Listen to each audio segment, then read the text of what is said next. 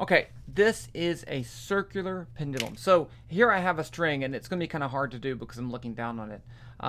But a pendulum would be if the thing just swings back and forth like this. So if you look at it from the side, it would be like this. A circular pendulum is where I hold it up here. Let's see if I can do this. And now, instead of going back and forth, I'm going to go in a circle. Well, that's not a circle. Like this. That's too big. There you go. You get the idea. Okay. So the question is, if I know the length of the string, and let's say I know the angle, how fast would it have to go in order to do this? Okay.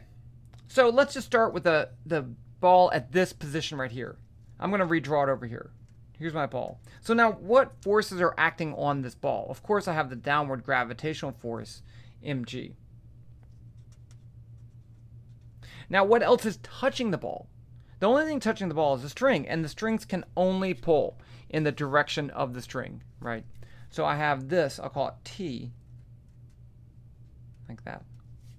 Those are the only two forces I have. Now, if you look at the diagram, this angle right here is theta, so this angle is theta. And let's go ahead and put in our coordinate system. Let's call this the x-axis and this the y.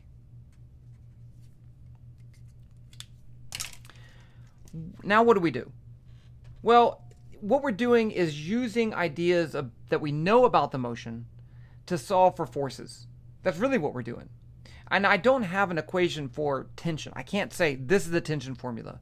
But what I can say is that I know the direction of the tension force, and I know something about the motion of this ball. Because as this thing moves around in a circle like this, its vertical acceleration is 0. So I can write F net in the y direction, just the y component. If I wanted to write F net, it'd be like this. F net equals T plus mg equals ma as vectors. But that's not very useful. If I break it into the x and y direction, I can say the net force in the y direction has to be 0, right? Because it's not accelerating. So what forces are in the y direction? Well, I have my red marker is dying. I should have gotten a new one. So here is the y component of the tension. Here is the x component of the tension. So this whole length is T, the tension, and this is the adjacent side. So this is going to be T cosine theta is the y component of that tension. What's the y component of the gravitational force? It's going to be minus mg, and that equals 0. So in this case, I actually know theta is 25 degrees. I picked that. I know m, I know g, so I'm pretty good right here. Let's go ahead and solve this for tension. That's the only thing I don't know. So if I add mg to both sides, I get T cosine theta equals mg, and then I can solve for T. T equals mg divided by cosine theta, so I know everything there. Now let's look at the y direction, the x direction. So in the x direction, what forces are there? I can say F net x equals, there's only one force that has a component in the x direction, and that's T. So the opposite side of this triangle is the x component of the tension. So that's going to be sine of theta. So it's going to be minus T sine theta. And that's going to be equal to max. So here's something we know about a circle. If it's moving in a circle at a constant speed, then A is going to be equal to mv squared over r. That's the acceleration pointing in the magnitude of the acceleration, and the direction is pointing towards the center of the circle. So in this case, it's accelerating that way in the same direction as that component of the force, and have this magnitude. So I'm going to say this is equal to m negative v squared over r. So it's in the negative x direction. The negatives cancel. I'm trying to solve for v, so let's just solve this for v. The mass cancels. No, the mass. Oh, it's going to cancel. So I'm going to put in my value. The negative signs cancel. I'm going to put in my value for t. So I get mg sine theta over cosine theta.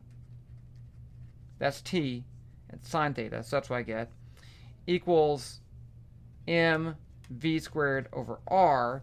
Now I can solve for these masses cancel, and I can multiply by r and take the square root, and I get v equals the square root of r g, and I have sine theta over cosine theta is tangent theta.